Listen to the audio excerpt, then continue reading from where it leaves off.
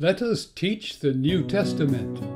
First Epistle of John, Lesson 4, 1 John 2, verses 12 through 17. In this fourth of 15 lessons on the New Testament book of 1 John, we shall deal with the following 9 matters.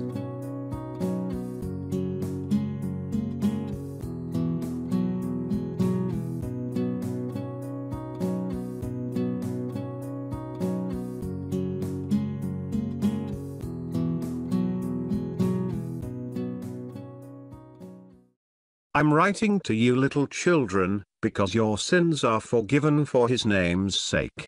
I am writing to you, fathers, because you know him who is from the beginning. I am writing to you, young men, because you have overcome the evil one. I write to you, children, because you know the Father. I write to you, fathers, because you know him who is from the beginning. I write to you, young men, because you are strong, and the word of God abides in you, and you have overcome the evil one. Do not love the world or the things in the world. If anyone loves the world, the love of the Father is not in him. For all that is in the world, the desires of the flesh and the desires of the eyes and pride of life, is not from the Father, but is from the world. And the world is passing away along with its desires, but whoever does the will of God abides forever.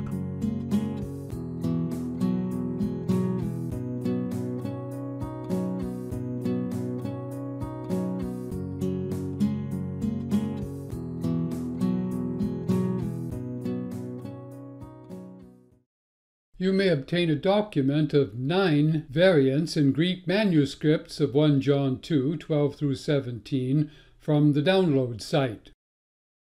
One 4th century manuscript has a neuter definite article, the, making evil a thing, whereas all others have a masculine article, making it a person. In both cases, it is a reference to the devil. Likewise, a 4th and a 9th century manuscript have a neuter article, meaning that which was from the beginning, instead of a masculine article meaning he who was from the beginning. Their scribes may have remembered the neuter pronoun from chapter 1, verse 1. In both cases, it is a reference to Jesus Christ. This outline of 1 John 2, 12 through 17 derives from a linguistic discourse analysis rather than from ancient or modern theology. 1 John 2, 12 through 17 is rich in vocabulary. Here we note abide, which means to remain where one is, to continue to exist, last, persist, continue to live. Evil pertains to that which is morally or socially worthless, wicked, evil, bad, base, vicious, degenerate. Here it is the devil, the evil one, who is defined not as a sinner, but as one who is morally destructive. The Greek term bios, for life, refers to one's worldly goods. The name. The new community of Christian believers saw in the name something real, a piece of the very nature of the personality whom it designates, expressing a person's qualities and powers. Thus your sins are forgiven on account of Jesus' name, that is, who he is and what he has done. Pride refers to the pretension or arrogance, in word or deed, arising from one's possessions.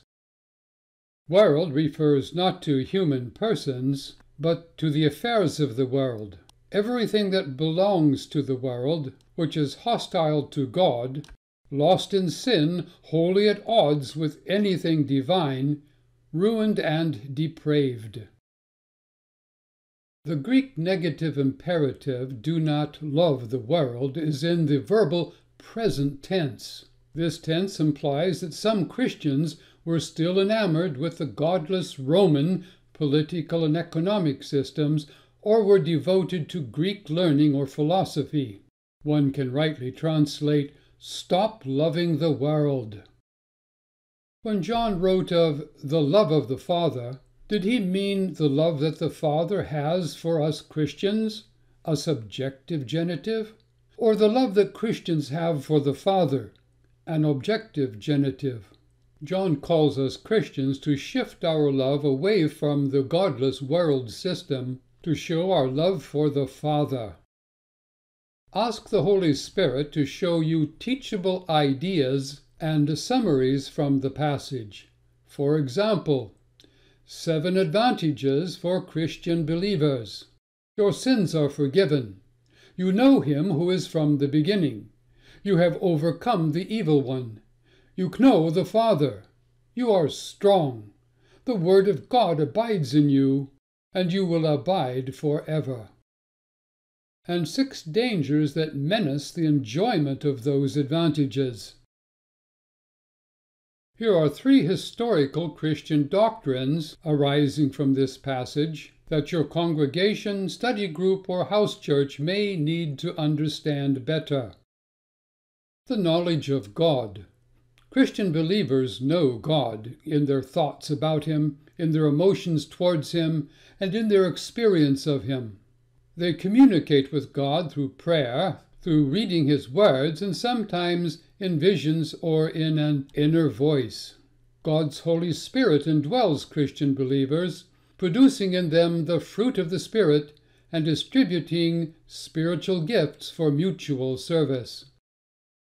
The forgiveness of sins. When non-believers repent, putting their faith in Jesus Christ, God forgives them all of their past sins. Throughout their lifetime on earth, Christian believers become aware of many ways in which they sin in their thoughts, words, and deeds. So they often confess their sins to God, who forgives them and cleanses them from all unrighteousness because of Jesus' death on his cross. The will of God. God has expressed his will in 3 main ways. Firstly, God has foretold what he would do in creating humans, in sending Jesus to die for sins, and in revealing eternal life and death. Secondly, God formally expressed his will for human behavior by issuing his laws, by speaking through his prophets and his Messiah Jesus, and by revealing the books of the New Testament. Thirdly, God leads Christian believers by replying to their prayers, by distributing gifts of the Holy Spirit, and by opening opportunities for service. In small gatherings and house churches, after having someone or several read through 1 John 2:12-17, pose the following queries. What have you learnt from this passage about God, about Jesus, about your advantages, about the world? Whilst preaching, teaching, or leading, recommend ways in which to apply the passage or put it into practice. For example, take time for everyone to pray, thanking the Father for their eternal advantages. Discuss together ways in which to please God during the week. Invite everyone to repent of the pride each one feels for their possessions. Pray that everyone's heart be filled with a renewed love for their Heavenly Father.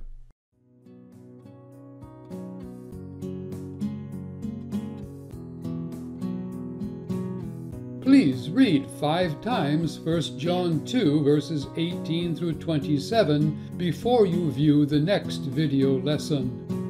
If you leave comments or queries or write to me at the download site, I shall try to reply to you by email or in a following video.